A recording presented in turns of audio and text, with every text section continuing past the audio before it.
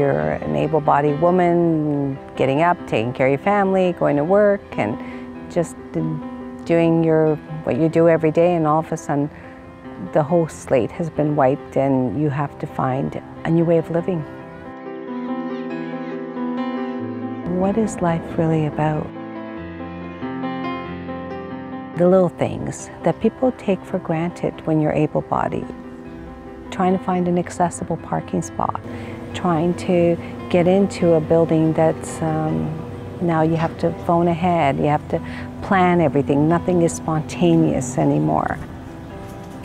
When so much has been taken away from you, and being able to get up and enjoying the beautiful warm sunshine, and you know, just being out of that hospital bed. And my son, when this all happened to me, he was 19 at the time, and he had come out in ICU and said to me, "Mom," he goes, "I know what happened to you is horrible, and I know you lost the use of your legs, but I still have my mom." And those words have all, you know, held it together for me. Before the injury, we lived a pretty fast-paced life. I did anyway. And you realize after something is taken away, what's most important in life. And it's not all the material things. It's not about rushing from one place to another. People will come up to me and they'll complain about the silliest things. I don't mean to minimize their complaints, but something is so, I had such a difficult day, there was so much traffic, and oh, I'm so stressed. And I just look at them, I said, yes. I said, a lot of traffic in Toronto, isn't there? Yes. But did you get to your destination? Yes. And did you get there safely? Yes. I'll say, well, that's what's important. I'm sitting here feeling muscle spasms. I'm in a lot of pain. I don't demonstrate it because I've just suppressed it, and I don't allow pain to control my life. I know it's there, I acknowledge it, but you're not controlling my life. So I'm going to continue doing what I have to do, even though it's painful. Because I just don't focus on the negativity anymore. I just try to see all the great stuff that's out there.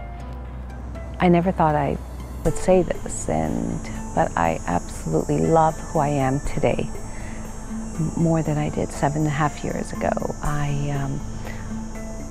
I appreciate life so much more. I value friendships a lot more than I ever used to. My personal vision would be to continue moving forward, to become as independent as I can.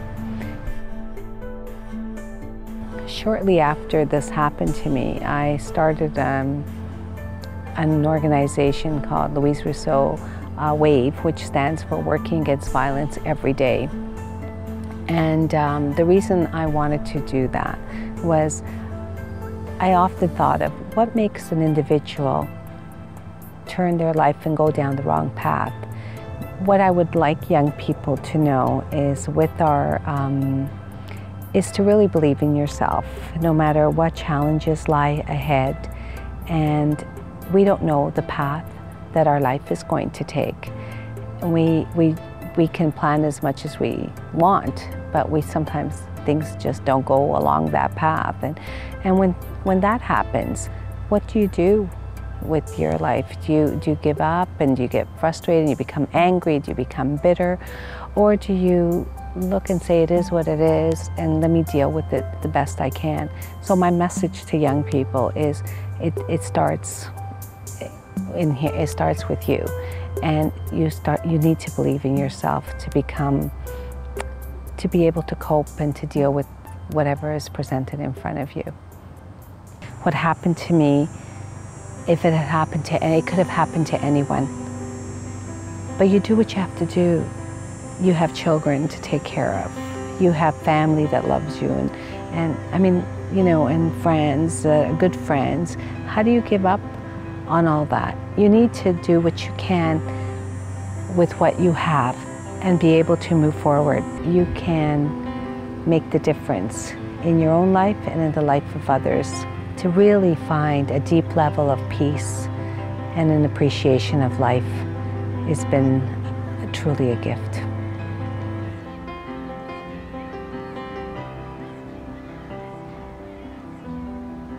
Listen to your heartbeat. It starts here. The change starts here.